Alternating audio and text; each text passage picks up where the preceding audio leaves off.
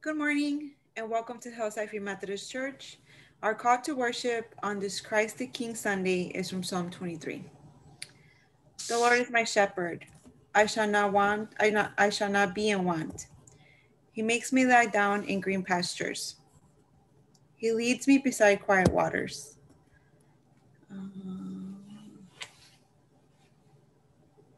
He restores my soul.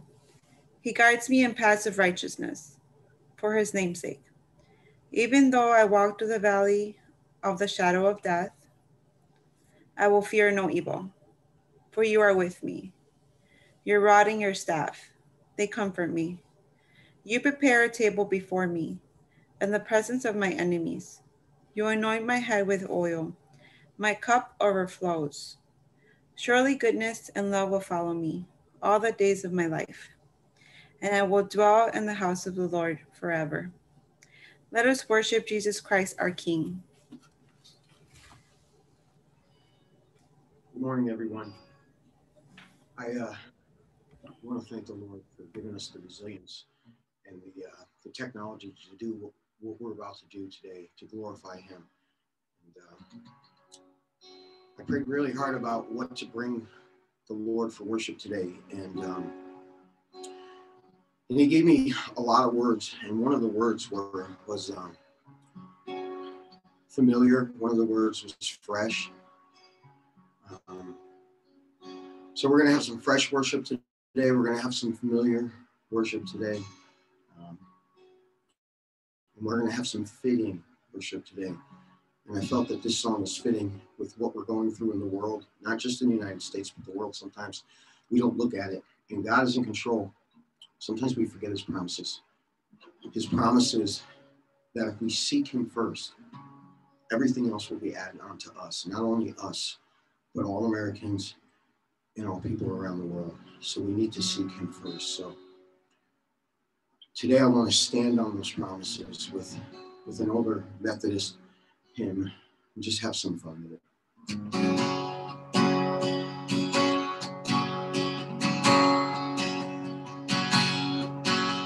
Standing on the promises of Christ my King, standing on eternal age of praise His reign. Glory in the highest, I will shout and sing, standing on the promises of God. Standing on the promises of Christ my Savior. Standing on the promises of God. Standing on the promises that cannot fail. When the howling storms are down, the King will sail. Every word of God I shall prevail. Standing on the promises of God.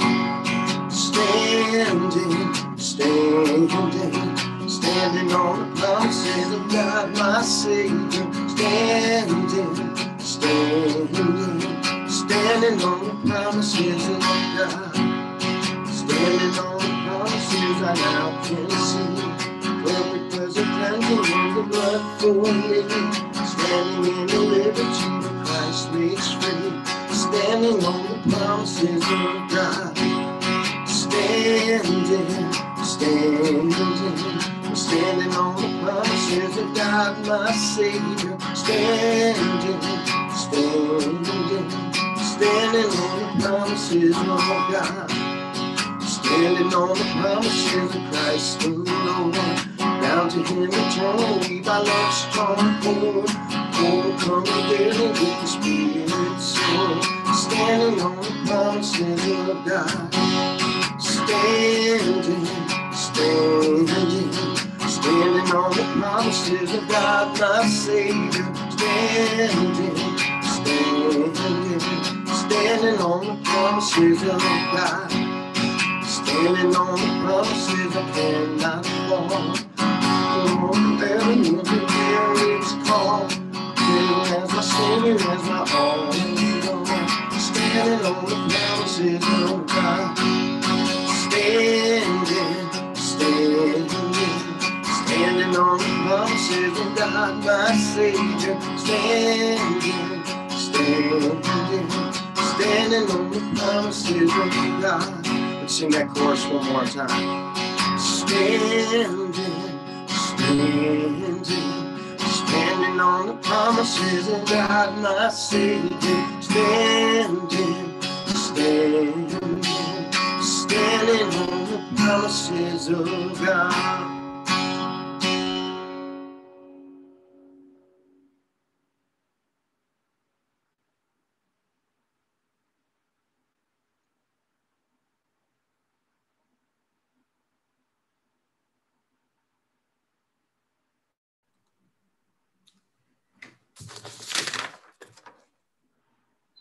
During our prayer time today, we are going to look at two more of the great and precious promises of God: promised escape and promised prompting.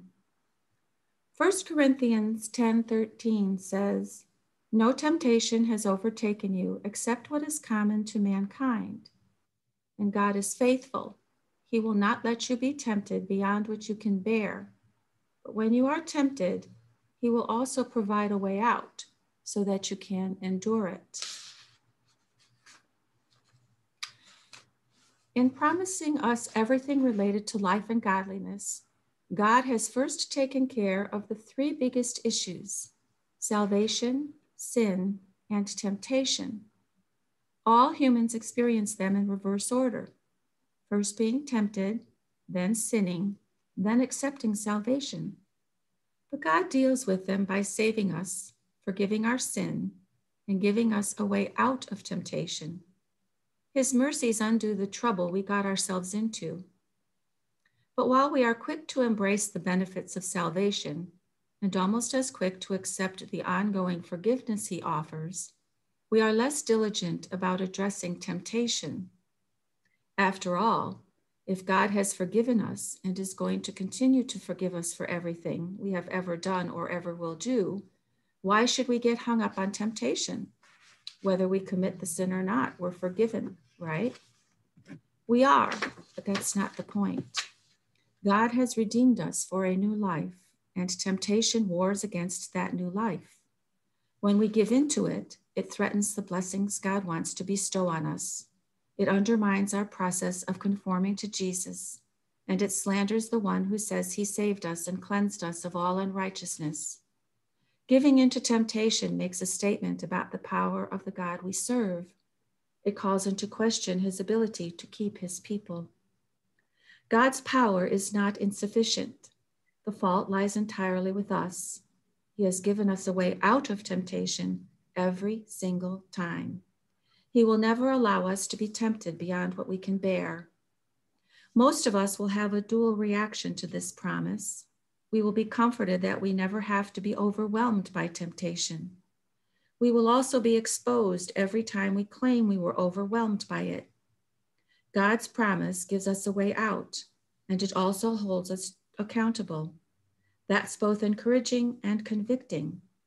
In either case, it's a call to a purer, more godly life, with a promise to help us in it.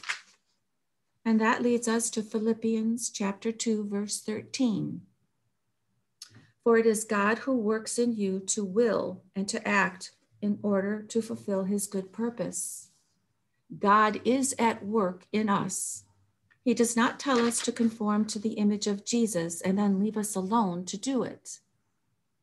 He does not send us out on a mission and then cross his fingers for our success. He does not urge us to live godly lives and then blow up when we fail. No, every step of the way he is there. And as this verse indicates, he is not just working on our behavior from the outside, he is transforming us from within. That's what it means for God to work in us to will and to act according to his good purpose. His values shape our will, our inner drives, our ambitions and dreams. And then his Spirit helps us with the follow-through, acting on those inner impulses that he has placed within us. Far from being handed a religion that tells us to shape up, we are handed a Savior who gets inside to shape us. The promise of transformation is that God is busy gutting our temple and renovating it from within. He's a master craftsman at work. The comforting part of this promise is that when we have deep internal desires to do something entirely consistent with the stated purpose and plan of God, those desires are probably God-given. And when we are driven to act on those desires with a strategy and a worthwhile agenda, we are likely driven by God Himself. Once our prayers have determined that we're motivated by the Spirit and not by the flesh, we can trust that our work is not just our agenda, but also His. That means He will see it through. The sovereign God who sees the future doesn't abandon projects midway through. If He started His good work in you, He's committed to it. Rest in that truth and trust what He is doing in your heart. There is a holy agenda shaping your life. During our online audio worship, we really haven't had a moment to pray quietly and silently like we did when we were in the sanctuary. It's kind of awkward to have just audio silence. But today, because we're on Zoom Live and we can see each other, we're going to take a moment to just bow your heads, be silent, and reflect on God's great and precious promises to help us when we're tempted, and of His work in us to transform us into His image. So let us be silent for just a few seconds.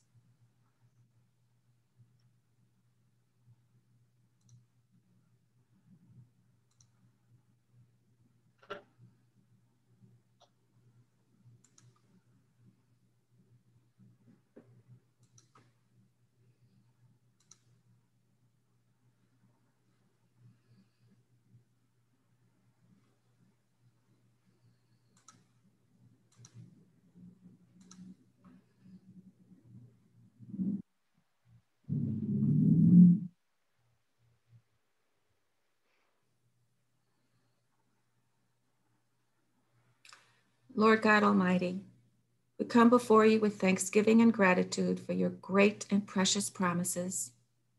If not for these wonderful promises, we would be lost and have no hope. But you, sovereign God, you always keep your promises.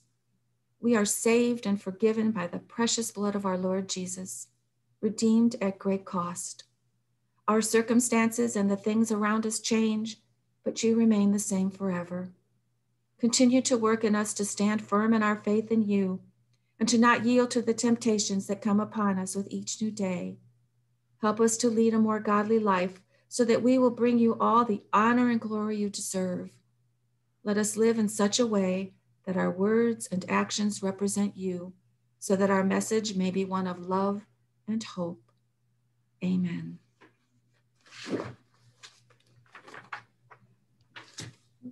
Join me in saying the Apostles' Creed. I believe in God, the Father Almighty, maker of heaven and earth, and in Jesus Christ, his only Son, our Lord, who was conceived by the Holy Spirit, born of the Virgin Mary, suffered under Pontius Pilate, was crucified, died, and buried. He descended into hell. On the third day, he rose again from the dead. He ascended into heaven and sits on the right hand of God, the Father Almighty. From there, he shall come to judge the living and the dead. I believe in the Holy Spirit, the Holy Catholic Church, the communion of the saints, the forgiveness of sins, the resurrection of the body, and life everlasting. Amen.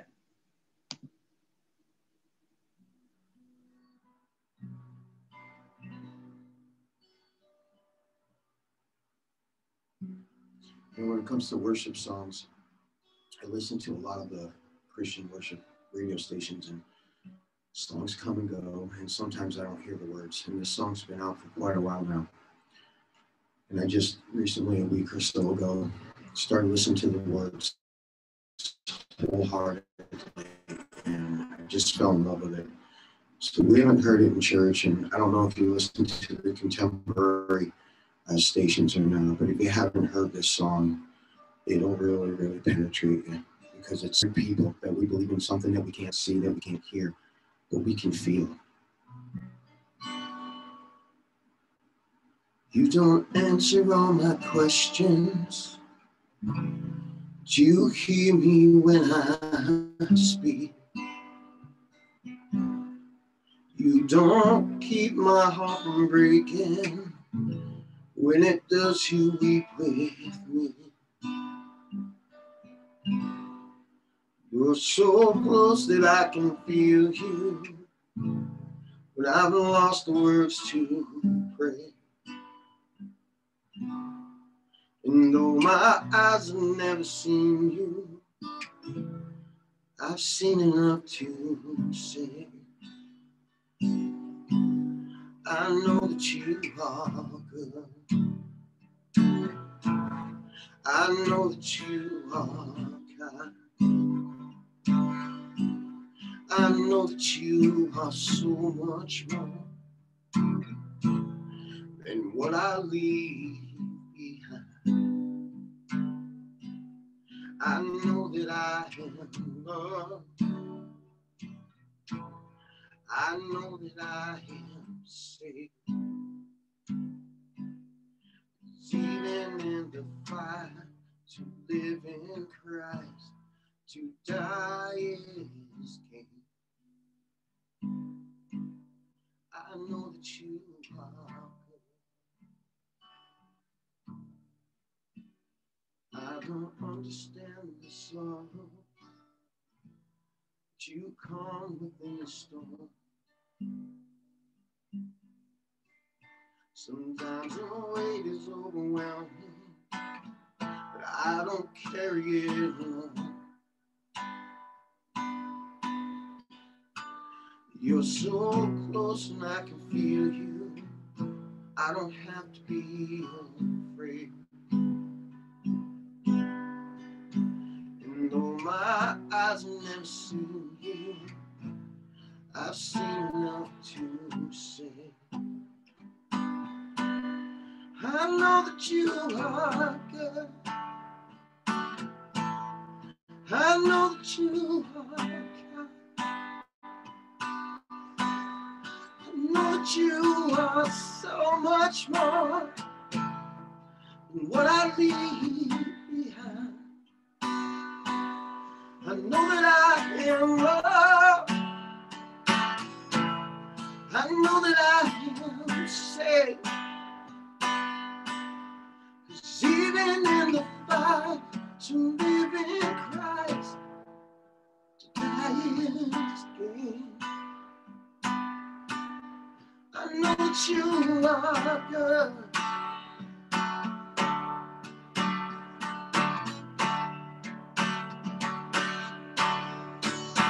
On my darkest day, on my deepest pain, through it all, my heart will choose to pray. On my darkest day, from my deepest pain, through it all, my heart will choose to praise. I know that you are good. I know that you are good. I know that you are good. I know that you are good.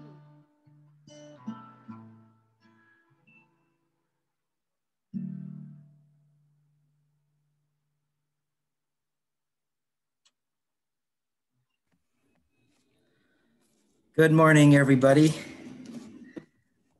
Well, have you ever had an experience where you were working and you put in all this work into something and the response you got was ungratefulness, not even a thank you, just an okay, you were supposed to do that anyways? I mean, that's kind of what happened to me over the summer when I was painting at Trinity International University, which I see some alum here in the crowd. Yeah, like for example, there was a time I painted someone's room and it was like someone like punched a hole in the wall or whatever and made it look nice. And the response from the student was just, I just said, hey, have a nice day. Typically you get a thank you, and just staring at me and no response and just kind of like, hey, out your way out the door is over there. And I'm like, I should have just taken the whole bottle of paint, just splashed it over his wall and left, right? And then, I mean, there was even one time I was painting at the gym at Trinity, and the first response from the security guard was, are you done yet? And it's like, oh, gee, thank you. I just started actually. And it's just sometimes people have different reasons why they just don't give you gratitude or thanks. But in our scripture passage today, that's what happens to Jesus, is that Jesus does a good deed for 10 people and only one person comes back to give him thanks. So let us all turn to the word of the Lord in the Holy Scriptures. Turn with me to Luke chapter 17. Luke chapter 17, we'll talk about from verses 11 to 19.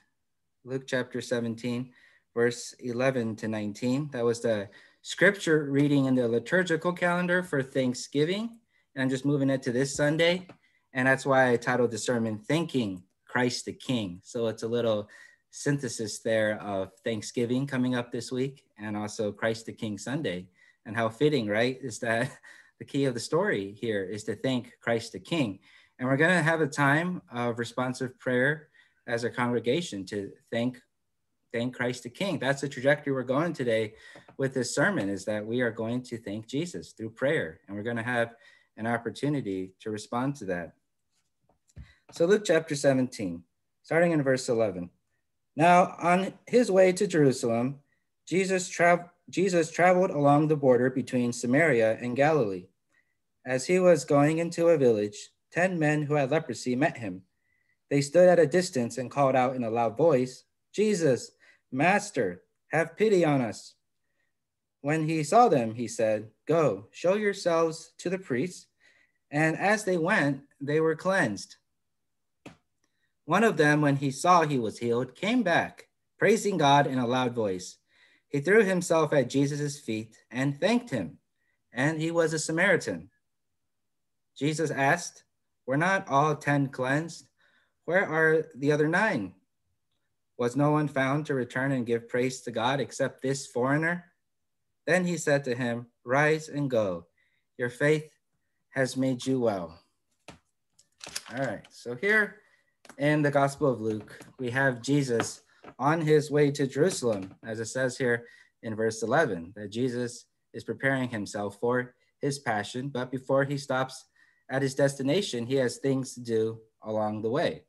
And as we see in this context here in chapter 17, you see even starting in chapter 15 of the Gospel of Luke, Jesus has his teachings on money and wealth in 15 and 16, especially with the parable of the shrewd manager and in the parable of the rich man and Lazarus, and how Jesus is looking for true faith on the earth, right? That those with the true faith will follow Jesus, and those with true faith will love Jesus and live sacrificially for them, even if that means giving up status and wealth in the world for the greater glory of God in the kingdom of God. And here we see is that as Jesus is traveling in his ministry, he comes across 10 men with leprosy, that contagious skin disease, that where your body parts begin to fall off. And when you have leprosy, you are ritually unclean, so you cannot worship at the temple. So you're ceremonially unclean from going to church or to worship at the temple. And also you're a social outcast because you are unclean, you are sick. So as you see here in verse 12, it says that these people, they even stood at a distance to Jesus. So they were talking to Jesus in a time of where they had to social distance. So I mean, can we resonate with that in this time maybe? So here you see that Jesus sees these contagious people who are sick, and he's supposed to distance from them, and Jesus hears them loud and clear, what they're basically just yelling at Jesus. Many of us, we talk about Jesus like in a quiet voice, but you see here in this Bible story, people are yelling at Jesus. I mean, is it okay for us to yell at Jesus? Well, it depends what you're yelling. And listen to their plea here. They say Jesus, right? Addressing him by the personal name, Jesus, getting his attention. Master, wow, they already have a respect for Jesus, that he's not just some dude teaching, it's not just, it's just, he is a master. Like they view him as the Messiah already, or the Lord. And he said, have pity on us. Just a simple request. Have pity on us, Lord, have mercy on us. Like we pray in church over and over, Lord, have mercy on us. We ask that so much. We say that so much in our liturgy, but in this case, these people said it in this real life situation, saying, Lord, have mercy on us. And I think that's what our prayers as we pray to Jesus should be centered on, is that, Lord, have mercy on us. And what does mercy enacted by God look like in this story? Well, here in this story, as we see here in verse 14, Jesus doesn't heal them right away. It wasn't like instantaneously, poof, you're healed, your skin disease is gone, like with a magic wand. And that's kind of what we expect. Like Jesus, you're all powerful, but Jesus' healings are kind of very distinct and unique in their own case. And here he says, go and show yourselves to the priest. So basically make a journey to the religious leaders and to these religious officials, priests, and to show them that you will be cleansed. So it's kind of like this act of faith. Jesus saying, go and leave and go on this journey to go see the priest down the road. And as you go, they were cleansed. So, I mean, why that's the case, I don't know. But we see here the power of God, that Jesus was faithful and he answered the request of these 10 lepers. He had mercy on them. He cleansed them. And that's kind of what we have to ask ourselves today as fellow Christians, is that when the Lord showed mercy to us, it's kind of like a cleansing, like how Jesus cleansed the lepers. And what did that look like for you and for me and for us in our experience? It's good to remember those times, because it's those times that we remember God's mercy. And like we talk about in the song, stand on the promises of God, that when times are tough, we stand firm in the Lord and our faith doesn't waver. All right. And here in verse 15, it says that although these people got miraculously healed as they were, going to the priest, and they clearly witnessed the miracle and even shared it with someone else, only one came back to thank Jesus. But how did he thank Jesus? I mean, here in the Bible, it says he came back praising God in a loud voice. There he goes shouting again to God. So here you see in this passage a very positive example of shouting and yelling at Jesus. Now, that may not be necessary for today's Zoom meeting, but just that kind of sense of desperation and need for Jesus shows such true and authentic faith that we need to emulate and be like this Samaritan in the story. He comes back praising God and glorifying God in a loud voice, like he's excited about what's happening, and his life is going to change in a new direction now. He's no longer a social outcast, no longer ritually unclean. He can worship at the temple and be a part of society. What's his response? I mean, we know about the 9 who didn't come back was that they didn't give thanks, but we don't know what the reasons were. We can all think of 9 different excuses we can give why we don't need to thank Jesus. It's kind of like what I pointed out about the paintings. Like, do we really need to thank the painter? The interesting thing about painting was that I can't remember all the times people said thank you to me, but I can remember all the times that people didn't say thank you to me. That sticks out, because when people say thank you to you, that's a normal day. That's just, Monday. But then when someone doesn't say thank you to you, it's like someone ruining your Friday. And it's like that just, and Jesus is even hurt by that. He's like, why is there where's the 9 other people? And of the one person who came back, the only one who came back wasn't even Jewish. He was Samaritan, like a half-breed, and he's worshiping at a different temple. And, the Samaritans, although they were like neighbors of Israel, they were part of ancient Israel. They were, mixed breed with the Gentiles, so ethnically not fully Jewish. And then they had their own religious system. They had their own temple and even their own form of scriptures from the Bible. And they were just viewed as ethnically inferior, but also religious heretics. And yet this person in the story is the Samaritan receives mercy from Jesus. And he's the one who bothers to come back to give thanks to Jesus. And he's our role model of good faith on the earth, is that this Samaritan is a sign of what good faith on the earth looks like, about someone who's ready to follow Jesus. Is that all of us have had an experience as born again Christians where we passed from death to life. And that was like the cleansing experience that Jesus gets us. And because of that, we have to follow Jesus now as his disciples. And we give thanks, not just a one-time thank you, Jesus, and never see him again, but we follow him with our whole life as an elongated thank you to Jesus, as our whole life is a whole big thank you, Jesus. What does it mean to be a Christian? Is to thank Jesus with your whole life for cleansing you. And how we see that leprosy, although it was a skin disease, is also like a sign for sin, because we know that Jesus can clean things on the exterior, on skin diseases, but Jesus can clean the most fundamental spiritual problem, which is sin. And that's why he came to die on the cross for us. And that we can all stand firm to say that, yes, thank you, Jesus, for healing us from sin, which is the ultimate disease that causes death. And that's what we need to remember and come together when we worship Jesus, is that we are here to give thanks to Jesus for dying on the cross for our sins.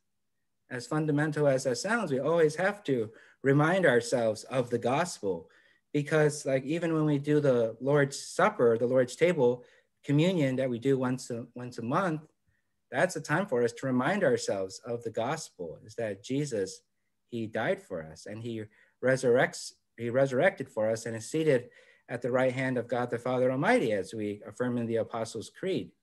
And that we always remind ourselves is that God is faithful and that God has cleansed us as he cleansed this leper. And we are here to say thank you. Like even the word like Eucharist, the word used for the Lord's table in the Greek word comes from like to give thanks, like thanksgiving, that when we come to the Lord's table, it's a time to give thanks. And when we come together, it's not just on Thanksgiving Sunday or Christ the King Sunday that we give thanks, and how fitting for today, but every day we should be giving thanks to Jesus. And we need to share with each other how we give thanks to Jesus. All right. So I think I want to point out here from the story is about the healing of Jesus, right? Is that as Christians, we can ask Jesus for healing, right? We can ask him in prayer to heal us. If we feel like we have a sickness or an ailment, as Christians, we should boldly approach the throne of grace and ask the prayer from the church to pray. And that's what we see here. But also ultimately is that we should not be so superficial like these 9 Jewish people who didn't return to give thanks to Jesus. They all had an excuse to not thank Jesus, to not bother to make the trip back and say a simple thank you. And we have to ask ourselves, what gives people so much ingratitude for what God does for us? I mean, think about all the things that God does for human beings, whether they're saved or not, Christians or not, that God does so many good things for us in the creation, and also in a special way when Jesus dies for the sins of the world. And God is offering, physical healing that we pray for. It doesn't always give it, but the spiritual healing to be saved by grace from our sins, God will always give that. And that's the most important thing, is that we are here when we worship to give thanks to God for our salvation, for what God has done for us. And that, that this Lord, this Christ, the King that we worship, is faithful on his promises to save us. Like John 3:16, we talked about in our prayer time previously, is that those who believe in Jesus, and the only begotten Son of God, Jesus, they will be saved. There's a promise there in that verse for salvation, that we believe in Jesus, we will be saved, and that we serve a faithful God who does not let us down, right? And I think that's why we gather together to pray, to thank Jesus, is because he hasn't let us down yet, and he'll never let us down. And that's the interesting and the wonderful, amazing thing about Jesus, is that he doesn't let us down in the story. The people who let us down in the story are those who are ungrateful. And yet Jesus still did a great work for them. So how we need to learn from the Samaritan here is that we need to testify for Jesus. I mean, it's nice to write it down in your private journal that Jesus did something for you. He answered a prayer. Or maybe just tell someone in your immediate family what Jesus did for you. But look at this Samaritan here, is that, like it says here in verse 15, he came back praising God with a loud voice. That this Samaritan praised God in a public way. that when he did it in a public way, it got people's attention that, people talked about and they wrote it down. So it's okay to publicly declare the praises of God in whatever social setting, is provided for us, and the opportunities that are open. It is good to publicly praise the Lord, like this Samaritan here, so people can know about Jesus, so that people can know what's going on, that they can catch the word. Because those of us, we believe in the gospel, we have nothing to hide from the world. We have no hidden agenda, no secret message. It's a public message of God's love for the world. So we have something to say, from the rooftops, and we need to testify to Jesus. And, what better way than us to come together as the church right now to thank Jesus in prayer. So I want to prepare us for prayer. That's the intention of this sermon today, is that as we reflect on Christ the King, who heals us from physical ailments and even the spiritual ailment of sin, Jesus, our Savior, the King, that we prepare our hearts and begin to think about all the things that God has done for us. And we begin to think about all the things that Jesus has done for us, what he's done for the Samaritan here, but what he has done in your life as a Christian. You are in Christ. How did you experience this cleansing of Jesus? How did you experience the mercy of Jesus? And what was it like when you received the Holy Spirit and that gave you that confidence and boost to proclaim and glorify God, even publicly? So let us all prepare our hearts to pray and think about all the things that Jesus has done for you in your individual life, even you in your home, your family life, what Jesus has done for our church here at Hillside, what God is doing in the Free Methodist Church, the Evangelical Church, the whole church, universal, the Church Catholic, that what is God doing around the world? There is so much to give thanks to Jesus for. We can't be like these 9 forgetful Jews who had an excuse why they didn't need to thank Jesus. And we don't need to entertain excuses. We just need to come back, simply thank Jesus, and he will guide us. This is not a time to think for excuses, okay? So I will pray, and we'll open up the floor for those to pray. And Brad, when you feel like everyone who wanted to pray prays, Brad, then you can go ahead and pray and transition into the song. Sound good? All right, let us pray. Dear Heavenly Father, we thank you for your word. We thank you for your message this morning and reminding us about the mercy of Jesus. Thank you for the story of the 10 lepers. It was unfortunate that 9 were ungrateful and didn't come back, but one did. The Samaritan, the outcast, the unclean one, he experienced your mercy, Lord. Let us all be like the Samaritan to witness your mercy to others, to testify that, Lord. And Lord Jesus, we just thank you for what you're doing in our lives and what you're doing here at Hillside, connecting us through Zoom and technology so we can still communicate with each other. And Lord, we know that you're still working in this congregation. We thank you for sending a new superintendent and Jerry to help us and to move us forward into the future.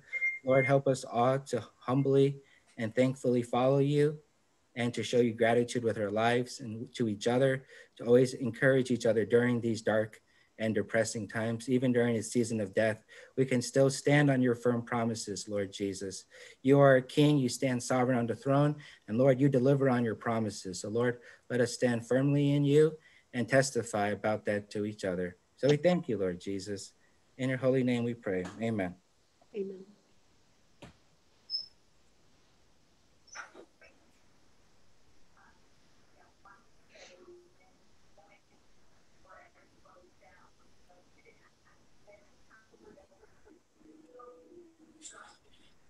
Dear Father, I thank you for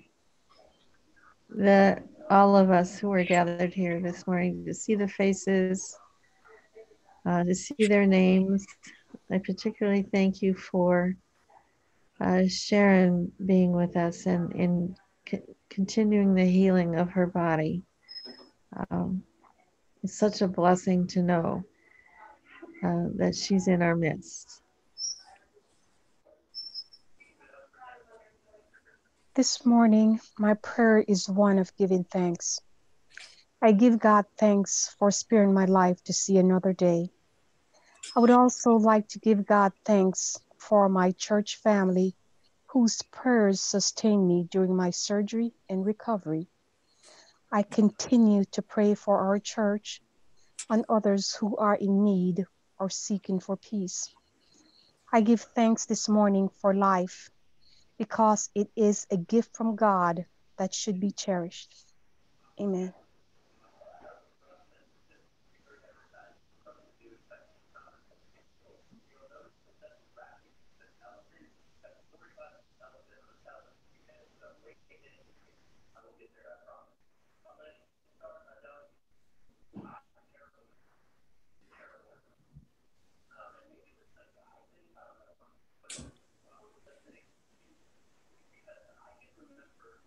Holy Father, I praise you and thank you for your goodness and kindness and for all the very wonderful things you have done in each of our lives. I'm sure that many here have been blessed too, as I have been, by your kindness and goodness and mercy. We thank you and we praise you. And we thank that we ask that you can keep us growing in love for you and in obedience. We ask this in our Lord's name. Amen.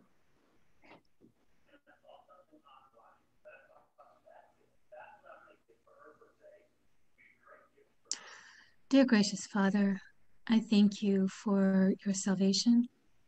I thank you for my family. I thank you for the assurances that my father, who died back in March, is with you and with all of those who died in faith before him. And Lord, I thank you for your call in my life and how you have worked through me to be a blessing to others, to be a listening ear, to be a compassionate voice, just the countless ways, Lord, that I've seen you at work because of my call. And Lord, I do thank you for Hillside Church and all the people who are part of it and have been a part of it. Lord, there have just been so many blessings that have come to my life and to my family's lives because of the people of this church. And I'm just deeply, deeply grateful for all those who have been working so hard during this transition to keep things going and even to seek for ways to move forward. I thank you for all those who have been involved with the technical side of things, which is completely beyond me. And I just thank you for your continued presence, for your Holy Spirit that reminds us of your word, that strengthens us during our challenges and comforts us in our sorrows. And reminds us of your word and your character and your loving kindness. Thank you for also just my life, Lord, and for the answered prayer for Sharon, for the miracle of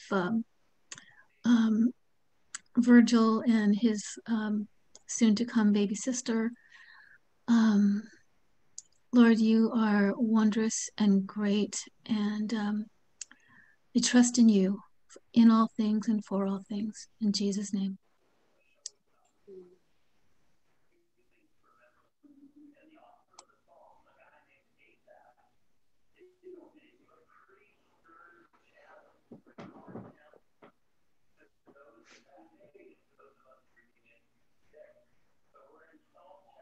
You know what your plan is for I us or as a church. And you allow good, you allow uncertainty, you allow your lessons as a guide for us to learn to get back onto your path, Lord. When I think of this church, I can think of almost every single person I know in this church who have reached out and pulled back onto your path, Lord. And I thank you for that. I thank you for that power. I thank you for that love, that blessing, for that mercy. You just never known this. And I pray that you just continue to teach us, continue to guide us, continue to bless us, and allow this church to do what your will is for us. Not what we want to do, but for what you want us to fulfill.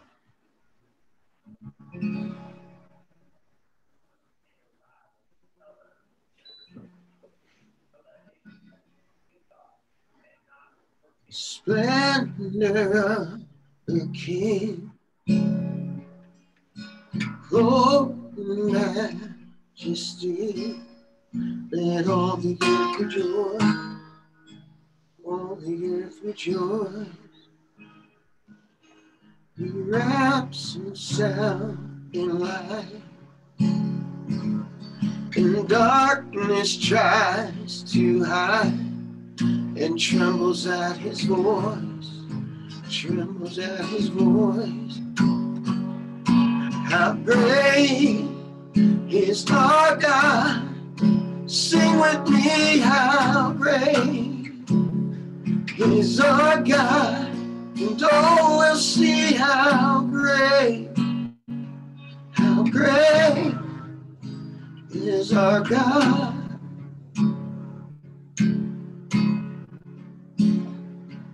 In age to age we stand, and time is in our hands, beginning and the end, beginning and the end. The Godhead three in one, Father, Spirit, and Son, the Lion and the Lamb, the Lion and the Lamb. How great is our God? Sing with me, how great is our God? And oh, we'll see how great is our God. How great is our God? Sing with me, how great is our God? And oh, we'll see how great is our God.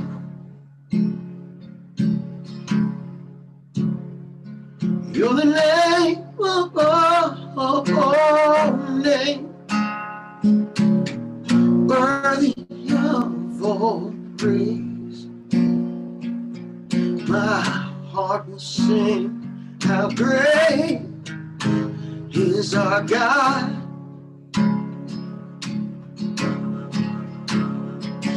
You're the name above all names, worthy of all praise.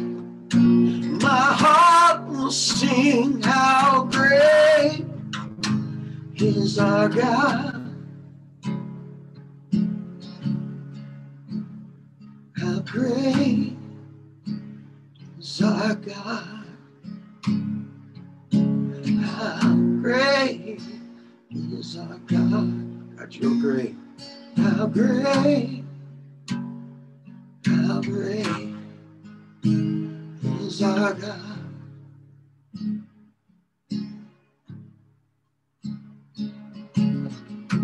God, show us your greatness. Show us your miracles. For those who do not believe in your signs and wonders, show them signs, show them wonders. Show them forgiveness, show them your mercy, your grace like you never have before. give them their peace. Give them your peace.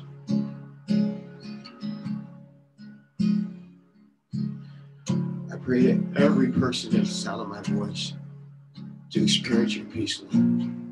The same peace that you've shown me, the same peace that you've given me.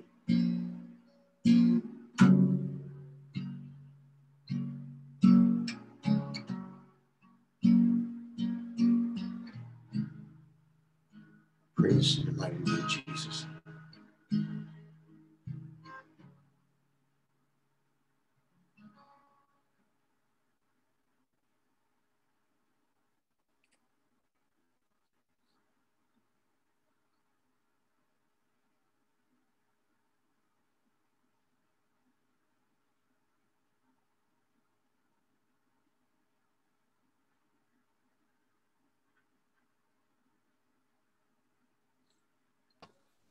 Thank you. A few announcements before we conclude. As previously reported, Hillside has hired a consultant who has joined us today, Dr. Jerry Krupp. He's been working hard for our church already, and an email from the delegates with information about Dr. Krupp and working with our church has been sent. If anyone has any questions, please feel free to reach out to one of the delegates. Tomorrow, the Board of Administration is having a Zoom meeting with Dr. Krupp, and a Zoom link was sent on the 12th. If you cannot find the link, please check with Faith, email her again, but it's at 7 p.m. On Monday, November 30th, Dr. Krupp wants to hear from you, from everyone else. A sign-up genius is going to be sent out this week, and to reserve your spot to talk directly with a consultant. If you have an opinion to share on the future of our church, if you have an idea of what this church should prioritize, the delegates encourage you to join one of these meetings. There will be a 10 a.m. slot and a 7 p.m. slot offered. We're trying to limit the number of attendees to 8, so everyone has a chance to speak and be heard. And plan on these lasting for about an hour. Again, if you have any questions, please feel free to reach out to one of the delegates or to Faith, our church administrator. Since we are meeting today via Zoom, we are suspending the in-person Sunday afternoon prayer time. Thank you for those who have joined that and continue to pray for Hillside and the mission of our church. Thank you, Pastor Tim, for your message today. Today is Christ the King Sunday, and the last Sunday after Pentecost before Advent starts. So make sure to continue to check in and join us next Sunday, the first Sunday of Advent, as we prepare our hearts for our King and Savior. Thursday is Thanksgiving, and I thank you, Pastor Tim, for your message of Thanksgiving and giving thanks. And while we live through a pandemic, economic downturn, and food insecurity throughout our nation, this church has much to celebrate and be thankful for. And we see the fruits and blessings of that today via Zoom, worshiping together with all your faces. Today I'm including, it's a bit of a longer benediction. I included verse 3 because it reminded us that we are blessed as we read the Bible, but we can speak it out loud. And it's a blessing to speak the words that were given to us, and also blessing those who hear the words. So let us conclude today with a blessing from Revelation chapter 1, verses 3 through 8. Blessed is the one who reads the words of the prophecy, and blessed are those who hear it and take to heart what is written in it, because the time is near. Greetings and doxology. John, to the 7 churches in the province of Asia, grace and peace to you from him who is, and who was, and who is to come, and from the 7 spirits before his throne, and from Jesus Christ, who is the faithful witness, the firstborn from the dead, and the ruler of the kings of the earth. To him who loves us and who has freed us from our sins by his blood, and has made us to be a kingdom and priests to serve his God and Father. To him be glory and power forever and ever. Amen. Look, he is coming with the clouds, and every eye will see him, even those who pierced him, and all the peoples of the earth will mourn because of him. So shall it be. Amen. I am the Alpha and the Omega, says the Lord God, who is and who was and who is to come, the Almighty. Amen. Go in peace.